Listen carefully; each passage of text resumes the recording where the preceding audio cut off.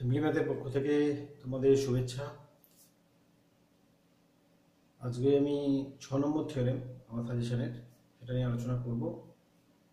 এর আগে আমি 5টা থিওরেম সাজেশনে রেখেছি এবছর যারা মাধ্যমিক দিচ্ছ 2019 সালে তাদের জন্য। তো এটাই আমার সাজেশনের লাস্ট থিওরেম। এই 6টা থিওরেম করে গেলি তার মধ্যে তোমরা কমন পাবে আশা করি, এবং যে প্রায়োরিটিতে বা যে সিকোয়েন্সে আমি করিয়েছি সেই সিকোয়েন্সটা তোমাদের ফলো করতে হবে এবং ওইভাবেই অঙ্কগুলো ইম্পর্টেন্ট। তো এই 6 নম্বর সাজেশন বা 36 নম্বর থিওরেম তোমাদের যেটা, এই 36 নম্বর থিওরেম কি বলছে, হচ্ছে একটা বৃত্তের উপর অবস্থিত যে বৃত্তস্থ কোণগুলো আছে, বৃত্ত বা বৃত্তাংশ বলতে পারো, এই বৃত্তাংশের অবস্থিত কোণগুলো সবই সমান। এটা তোমাদের প্রমাণ করতে হবে। তোমরা বৃত্তটা আঁকবো, বৃত্তটা এঁকে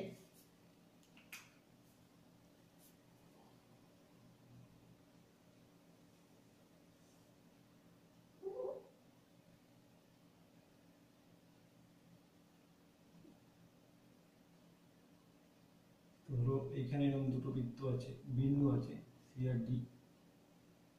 তো এখান থেকে একটা যদি আমরা নিই,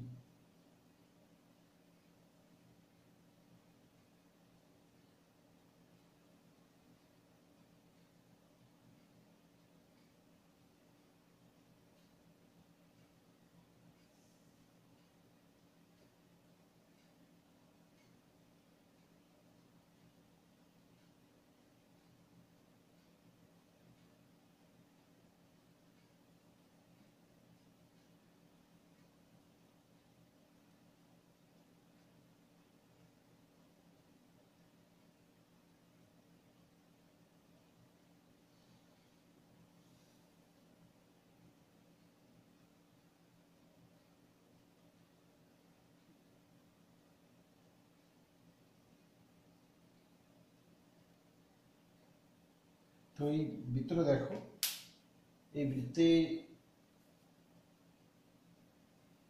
সি আর ডি দুটো বিন্দু আছে বৃত্তের উপর অবস্থিত, ও A C B R A D B এই দুটো বৃত্তস্থ কোণ উৎপন্ন তৈরি হয়েছে। ঠিক আছে, এটাও আমি দিলাম। তাহলে আমাদের কি বলেছে, একই বৃত্তাংশ সকল বৃত্তস্থ কোণ সমান। তাহলে আমাদের কি প্রদত্ত আছে, আমাদের প্রদত্ত আছে অকেন্দ্রীয় বৃত্তে। আমরা যে ছবি আঁকলাম সেই ছবি অনুযায়ী আমরা বলবো অকেন্দ্রীয় বৃত্তে angle A C B O angle A D B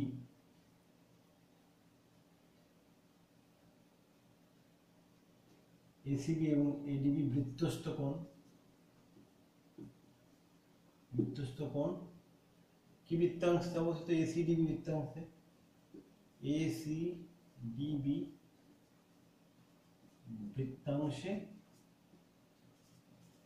অবস্থিত।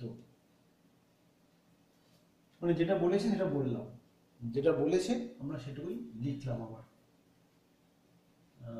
এখানে অঙ্কন করতে হবে না, প্রামাণ্য বিষয় আমাদের কি, প্রামাণ্য বিষয় হচ্ছে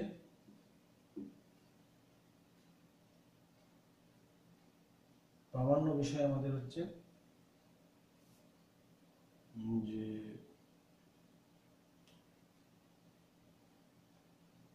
প্রামাণ্য বিষয় হচ্ছে যে angle ACB equal to angle ADB. মানে এটা প্রমাণ করতে হবে, লিখতে হবে। প্রামাণ্য বিষয় হচ্ছে যে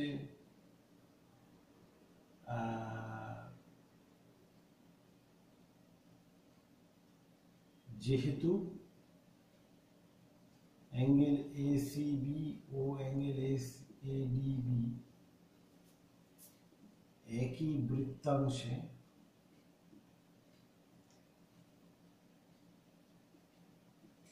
অবস্থিত, অতএব এটা লিখতে হবে। অতএব অ্যাঙ্গেল এসিবি প্রমাণ করলেই প্রমাণ হবে যে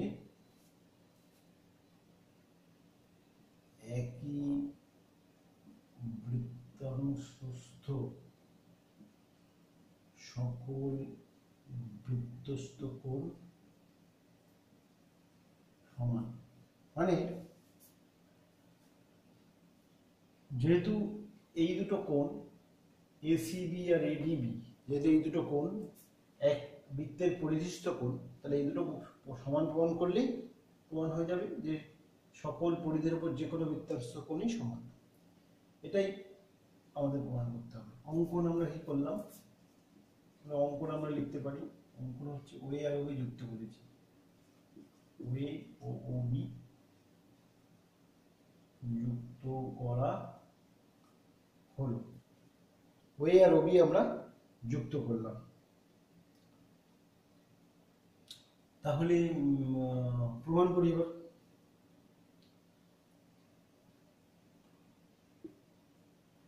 প্রমাণে কি বলছে,